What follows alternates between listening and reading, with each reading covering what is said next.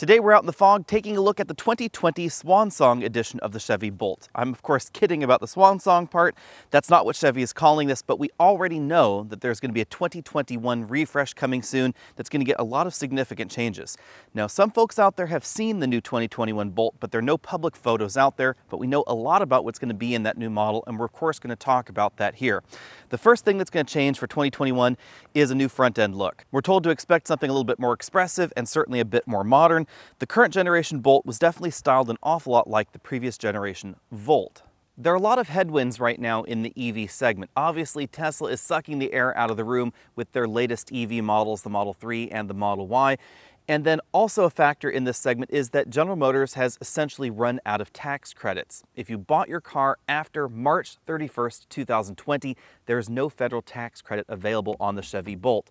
That's because General Motors sold so many Chevy Volts, the one with the V, not the B one, which is the full electric. That's part of why the Volt has now been canceled, and it's also why the Bolt is getting a significant refresh in 2021, but they didn't wait until 2021 to already tweak the Bolt here, so we get some upgrades for 2020. The biggest of which is a range increase. This is now EPA rated for nearly 260 miles of range.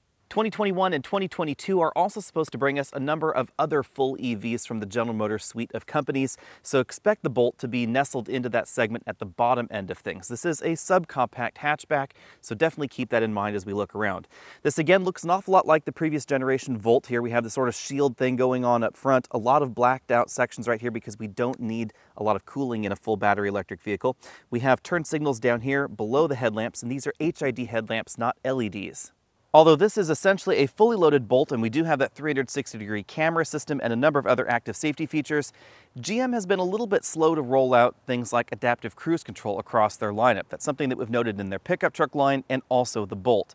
Now that's going to change for 2021 because it is going to get a camera-based adaptive cruise control system. I was a little bit curious as to how that system would really function in real-world driving, but it works pretty well. You can actually find that system on dealer lots right now in the Chevy Trailblazer and the Buick Encore GX. It uses a single camera, not a stereo camera setup like we find in Subaru models, but it seemed to work just fine. Now the 2020 Bolt does have autonomous emergency braking and collision warning, we just don't have that next level in adaptive cruise control functionality. There is a 360-degree camera available, and they've nestled that camera right there above the lower section of the grille. There are a decent number of people out there that think the front-end design of the Bolt is a little bit frumpy, but I think that it's the side profile that is perhaps more controversial. It's not just the shape, but also the styling that goes on the side. Remember that the Bolt is a subcompact vehicle, however. This is a subcompact hatchback. It's 164 inches long, which means this is shorter than a Volkswagen Golf and about the same overall length as a Hyundai Kona EV. This is about 8 inches shorter than a Kia Niro and 20 inches shorter than a Tesla Model 3. When designing the Bolt, General Motors knew that their federal tax credits would likely expire well into the life cycle of the Bolt, and indeed, the tax credits have expired before the Bolt even gets a refresh. So it was certainly important for General Motors to make the Bolt as inexpensive as possible and as close to profitable as possible as well. That's likely why the Bolt is the size that it is, and it's built the way that it is as well. On the other hand, other car companies out there have decided that in order to make things profitable, they have to go in the opposite direction and make much more expensive EVs. Now, on the bright side for the Bolt, this is one of the least expensive EVs available in America, and there's a serious amount of cash on the hood right now, up to $10,000 off depending on the area of the country that you live in, because again, there's no federal tax credit. But the Bolt has an awful lot going on for it when it comes to the engineering, and we'll talk about that later. I think the coolest design element on the Bolt has to be these tail lamp modules. There's a lot going on there, and there are these really eccentric squiggles that make this very distinctive when you're following a Bolt on the road. The tail lamp modules are also part of the hatch only. They don't extend onto the body, and that helps the Bolt look a little bit wider than it really is. You'll also notice that very much like Audi and the Lincoln Corsair, we have a separate module right down here that turns on when the hatch is open. That's required by federal law because you're not supposed to have tail lamp modules on movable parts of the body. The way to get around that is to have a second tail lamp module right down there. So these will function as the brake lights and as the parking lights when the hatch is opened, and then we always have the turn signals right there inboard. The lights on the hatch are LEDs, but the lights down here are incandescent. As with any EV, a lot of folks have questions about battery life and range. One important thing to know about the Bolt is that at least for 2020, there's no heat pump available, so the cabin is heated via a resistive element heater. Heating the cabin that way is not going to be as efficient as using a heat pump, and that's why we see a lot of modern EVs moving over to heat pumps, including Tesla with the all-new Model Y. Even in sub-freezing weather, a heat pump is always going to be more efficient to heat the cabin in your EV. Unfortunately, they're more expensive than a resist development heater, and that's why we don't find them in less expensive EVs, generally speaking. That means that as we see in, for instance, a Tesla Model 3 and other EVs that don't use a heat pump, in colder weather, you're going to notice your range dropping a little bit faster in something like this versus some of the options that have optional heat pumps or standard heat pumps. So that's definitely a factor to keep in mind if you're considering an EV and you live in one of those colder climates. General Motors has traditionally been a pretty conservative company when it comes to drivetrain design, and that applies to the battery pack in the Bolt as well.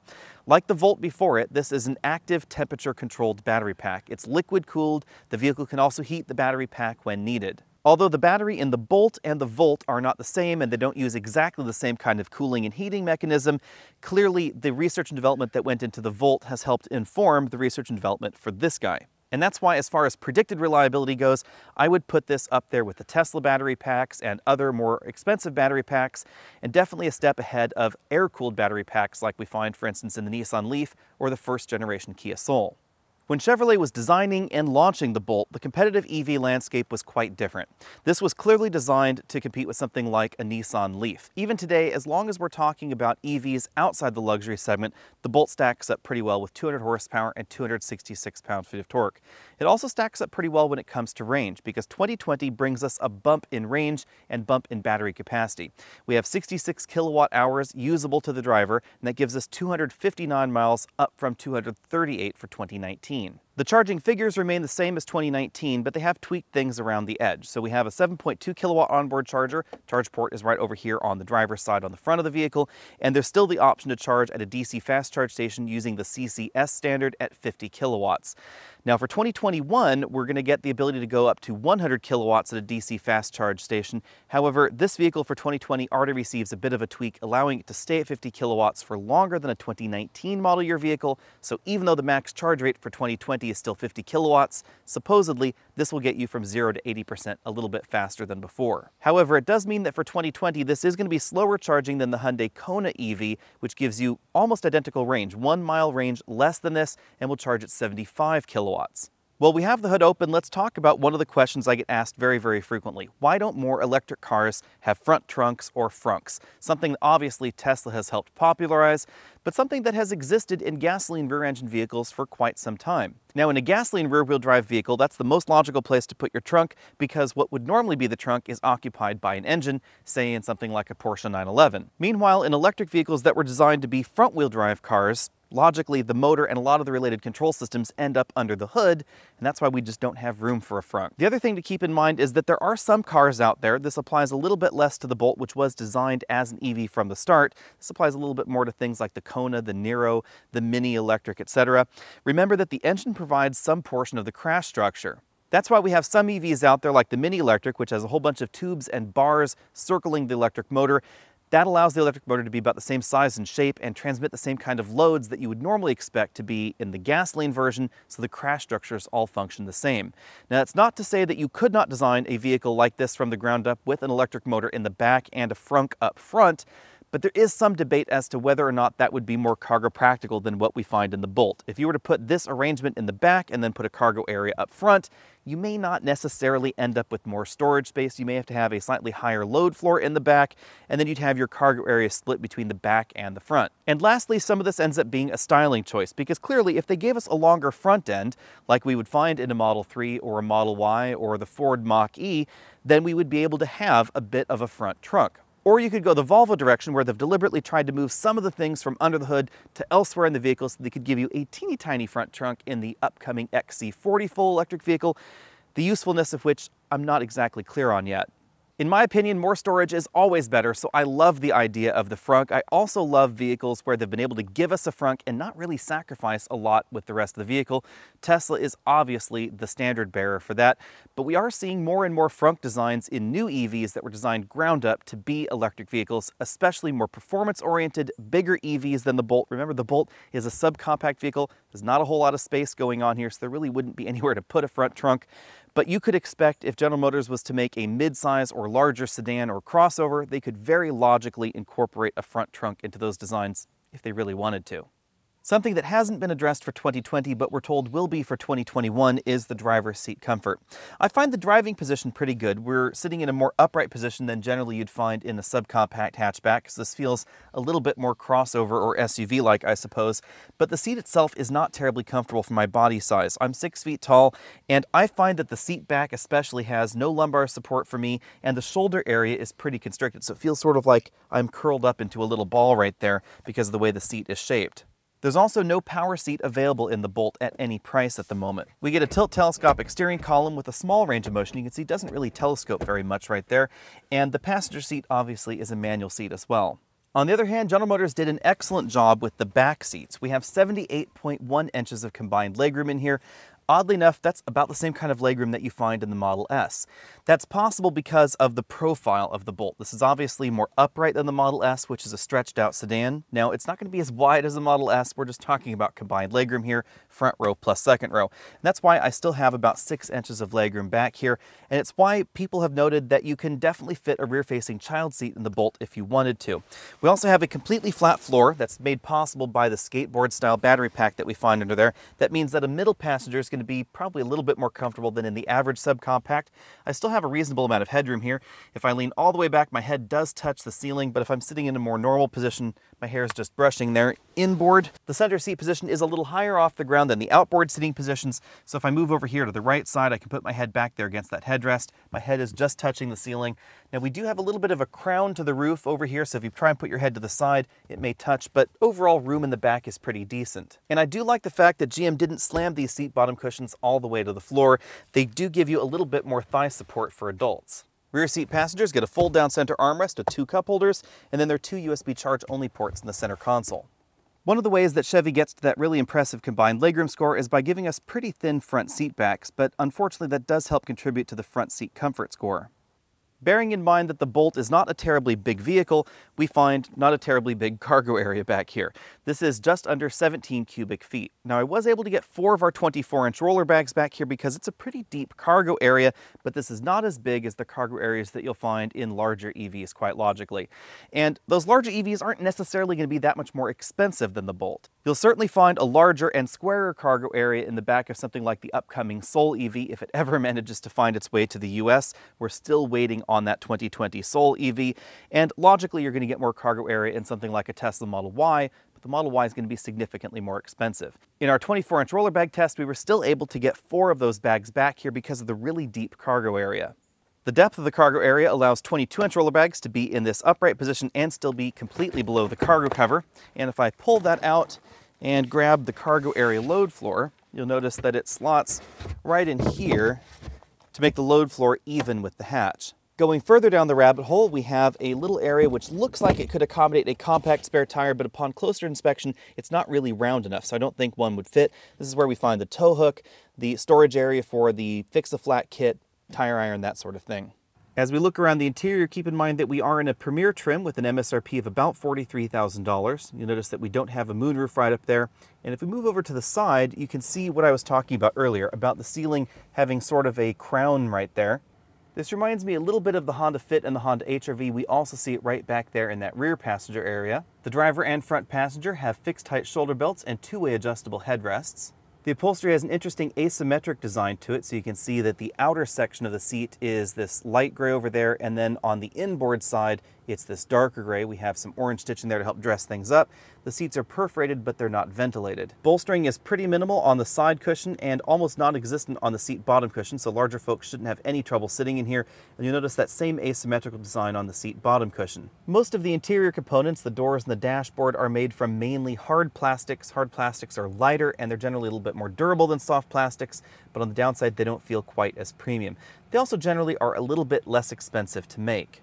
All that together is why we generally find harder plastics in a lot of EVs out there. We find a large bottle holder down there at the bottom of the door and some themed accent inserts right there. The trim on the dashboard and doors has sort of an interesting geometric pattern there. It also looks woven in a way from certain different angles and reminds me a little bit of house wrap. Let me know if you know what I'm talking about down there in the comments section. That goes from the doors on over to the dashboard. You notice that we have a small window right there in front of the front doors, and then we have this really long sloping windshield. The upper portion of the dashboard is not a soft touch injection molded plastic, it's a hard plastic that's then had sort of a rubbery coating applied to keep it from reflecting as much and also feel a little bit more premium. We then have this white accent strip that runs from one side all the way to the other. Two large air vents right there in the middle and a pretty big infotainment screen. When the Bolt launched, this was absolutely enormous, and even today, this is still one of the larger infotainment screens you'll find there in a new car. The software is quite different from what we see in other GM models. This is obviously very EV focused. We have a lot of charging options in here. You can see where the power is going, just like you'd expect in a modern EV. But I like this information screen because it allows you to really drill down into what your power is going towards. Climate, for instance, battery, conditioning, driving, and accessories right there. And you can also see what's impacting your range. Technique, terrain, that's obviously a big factor where I live, climate settings, outside temperature, etc. And that has resulted in a loss of range of about 12 miles apparently. And then of course we have our efficiency average right there. One thing that GM does really well is give you a lot of information about what the EV drivetrain is up to and what to expect out of range and out of the battery. That's really one of the big things that I've noticed in the Bolt, and that continues for 2020. We have some physical buttons for that infotainment system right here, the controls for the single zone automatic climate control right there, little sport button, and then the hazard light button right over there. Below that, we have the benefit of having a completely flat floor, so that's a big storage area right there, right on the floor. You could definitely put a gallon of milk in there. I had one there earlier when I went to the grocery store. Two large cup holders right here, and then basically the same joystick shifter we find in some Buicks. There's an unlock button on the side, drive is down there, low is one toggle beyond. If you want reverse, we press the unlock button, go all the way forward and then over to the left. Park is the button on top. There's an electric parking brake button right there. We find two USB inputs for that infotainment system, and then a slot where you can put your smartphone. But if you have a larger smartphone, you can't use the rubber insert that's included with the vehicle. You do have to remove it. It doesn't look quite as finished without that little rubber insert in place. Remembering that the Bolt itself is not terribly wide, the center console is pretty narrow. If we open that up, we find a small storage area, just about wide enough for some of those larger smartphones, but it is pretty darn deep. On the driver's side, we have a fairly small LCD instrument cluster. This has a few different available themes, so we can click over here using the buttons on the steering wheel, choose layout, and then we can choose from a classic layout, a modern layout, or the enhanced layout that we were on before. I like the enhanced layout because it gives us a little bit more information about what's going on, including how much power exactly is going into or out of the battery right there, regen state down there below. And then on the left side, I think, is a really great display. It says that it's estimating that we have 161 miles of range, but if we drive this gently, maybe we could get 218, and if we don't, maybe we'd be down there at 132. I love the way that General Motors is giving us a realistic range for the range, because that's just how the real world works. In a real world situation, 161 miles might be okay if you lived in Nebraska and there was never a hill around, but if you live in places where there are hills or there are mountains or there's a lot of traffic or not very much traffic or higher or lower speed limits, etc., then obviously your range and your mileage will vary, and that's what this display is telling us over here on the left. The Bolt certainly has a peppy feel to it thanks to that large amount of torque and of course 200 horsepower from the electric motor. 0 to 60 in our testing took just 6.2 seconds, making this one of the quicker mainstream EVs that you can get. In our 60 to 0 braking test, it took 133 feet for this vehicle to stop from 60 miles an hour back to 0. That's definitely long for a subcompact hatchback. That's because of the weight of the Bolt. The battery pack is definitely heavy. It weighs nearly 1,000 pounds, just as we see in every other battery electric vehicle out there, and we have relatively narrow tires in an attempt to improve efficiency. The tires on this Bolt are 215 width tires, and that also plays into our handling score, which I'm going to give a B-. Remember that there is a really odd competitive set when we're talking about any electric vehicle out there, especially an electric vehicle with a price tag of about $40,000. So there are obviously some luxury, some near luxury EVs that you could compare this to, and a ton of other plug-in hybrids out there as well that you might want to be cross-shopping. And in that world, there are definitely going to be options that are going to handle better than the Bolt. But that doesn't mean that the Bolt handles poorly. In fact, it handles pretty well because of the low center of gravity. The battery pack being completely under the floor and being in that skateboard fashion gives this a much better weight balance than you generally find in a front-wheel drive hatchback in the US, and better handling than you might think for a vehicle with tires this size. These are also very eco-focused tires. In some ways, the Bolt kind of reminds me of an electric GTI, I guess you could say. In acceleration, we don't get much tip. In braking, we don't get much dive, and there's really very little body roll going on in the Bolt, period. That's because of that low position of the battery. We also get a reasonable amount of thrust. 6.2 seconds 0 to 60 is pretty peppy for a front-wheel drive vehicle, and this is probably all the power that we could really deliver to the front wheels without having an awful lot of torque steer, which is very well controlled in the Bolt. When it comes to the ride score, the Bolt is competing in really a weird segment because there are so many different EVs that you might want to compare compare the Bolt to based on price and the fact that they're full EVs. And that leads to some strange comparisons. Comparisons of this to a Model 3, to a Model Y, to a Niro, to a Soul, to perhaps even a Polestar or plug-in hybrids out there. I suppose you could make those comparisons as well. Something even like a Toyota RAV4 Prime. I've received a number of questions about that lately. And in that enormously large comparative set, the Bolt's ride quality is not going to be as good as something like the RAV4 plug-in hybrid, or obviously luxury hybrids or EVs out there like the Tesla Model 3, Model Y, etc. So I'm going to give this a C+ when it comes to the ride quality. Remember that the Bolt is relatively narrow, it's also relatively short, and that means that the suspension is interacting with the road in a way that's relatively similar to something like the Mini Electric.